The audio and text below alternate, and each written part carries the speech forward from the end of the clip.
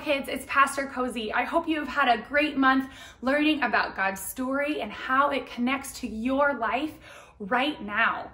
But before we get to our story videos for today, I want you to know and remind you that even though the worship isn't on this video, we still have so many worship videos for you to use to worship God with Miss Carrie. Through singing to God, you can connect with Him. By singing about who He is and who He says you are, we can connect with God. And so you can find a ton of worship videos on the O Kids Worship playlist. All right, I hope you enjoy this next part of God's story, and I'll see you after for the activity.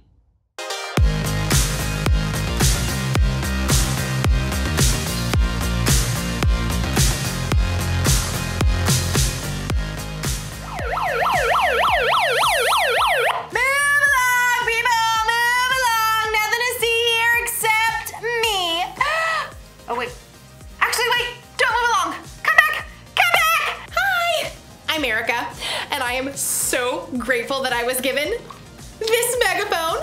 So let's talk about gratitude. Gratitude is letting others know you see how they've helped you. With my Megaphone 3000, I can take shout outs to a whole new level. Hey, person on the side of the street, thanks for picking up that piece of candy wrapper. Ooh, person in the purple shirt and those green shoes, you are awesome! Thanks! Hey! Birds! Thanks for those positive tweets! Yep, this is probably the best gift I've ever gotten. I will cherish it forever. What? The Megaphone 4000 just came out today with 27 built-in voice modules and Bluetooth capabilities! That's way better than this old thing. Thanks a lot, person who bought me this lame megaphone. Probably got it on sale. In today's Bible story, we'll hear about some people who weren't happy with what they were given and had a real bad attitude about it. That should be fun, right? Sure. Whatever. See you in a bit. Move along, people. Move along. The Bible. It's 66 books of history, stories, letters, and poetry that fit together to form God's one big story. The epic adventure of how He created us and loves us so much that He made a way to rescue us. As we travel through the Bible, from Genesis to Revelation, we discover people who met God and found their lives changed forever.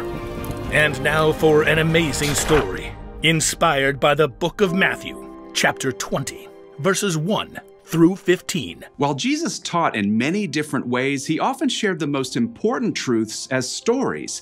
He used the things and animals and situations in people's everyday lives to help them understand things that were bigger. One day, Jesus explained to His closest friends what the kingdom of heaven was like, and He used a story to help it connect. Now, if He told that story to us today in our world right now, I think it would go a little something like this. There once was a man who owned a large vineyard. Here at Grape Escape Vineyards, we specialize in red, white, and green grapes. One bright autumn day, the man called in his manager to find out how his harvest was doing.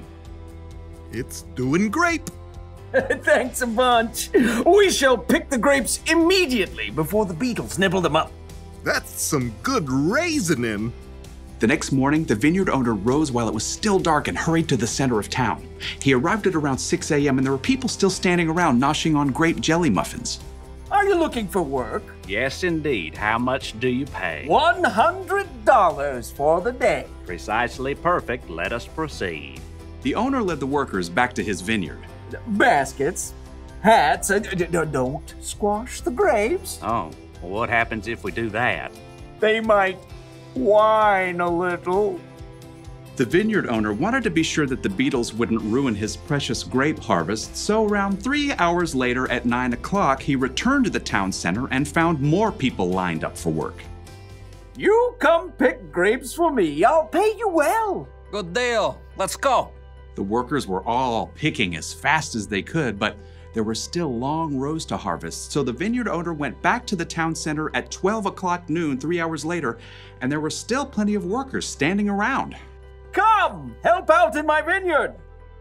And after the new set of workers had worked for 3 hours, the vineyard owner returned to the town square again at 3 o'clock. Need some more grape pickers, you in? The blazing sun beat down as the vineyard owner added the new workers to his crew. One of the men hired at dawn wiped sweat off his face as he sipped his water. Showing up for work in the afternoon. What a terrible work ethic.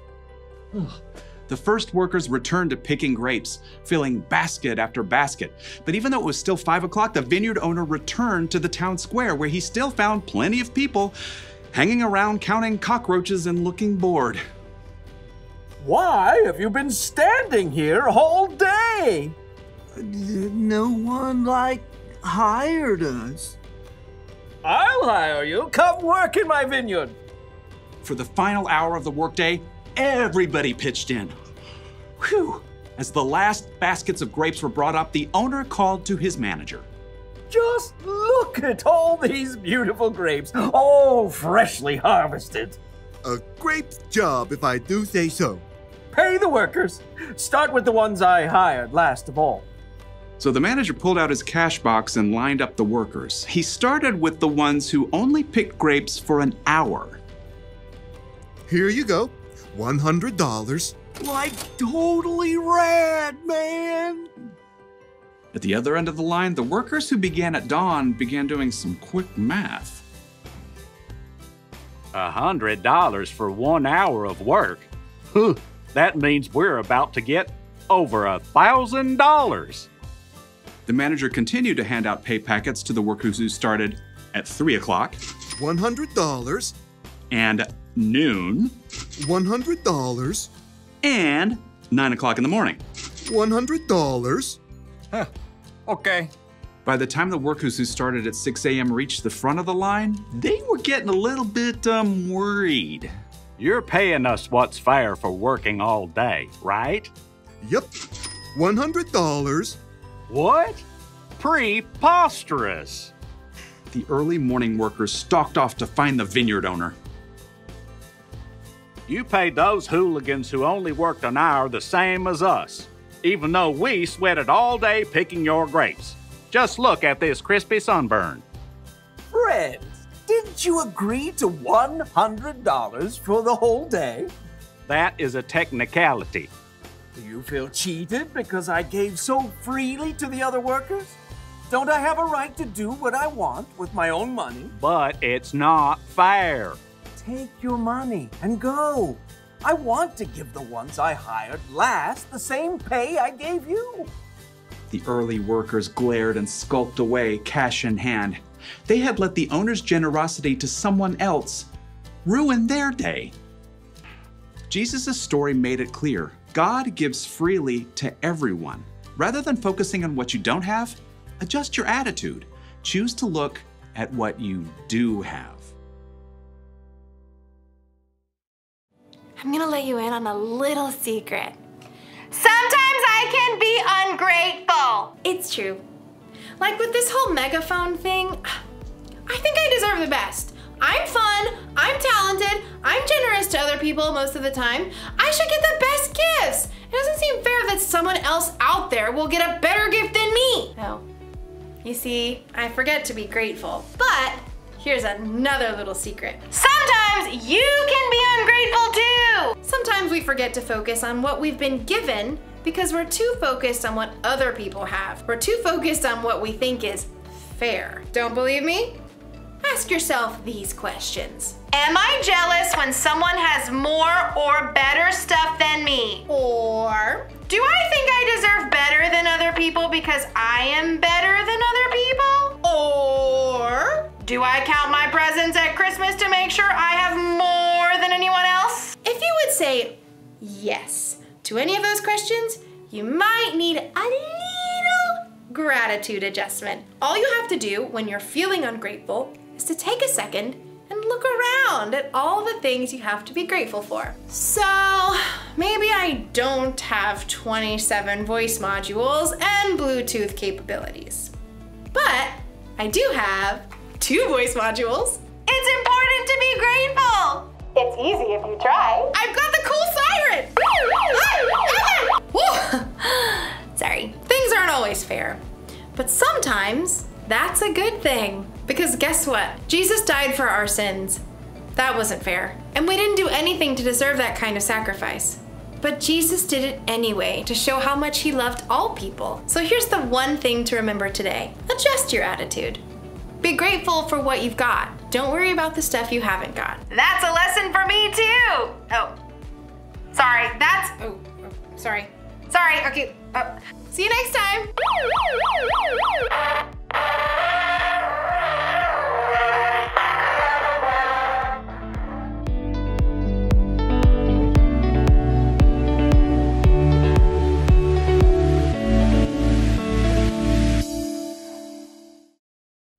In today's story, we heard about the parable, which is a story that Jesus told to teach a lesson about the workers in the vineyard.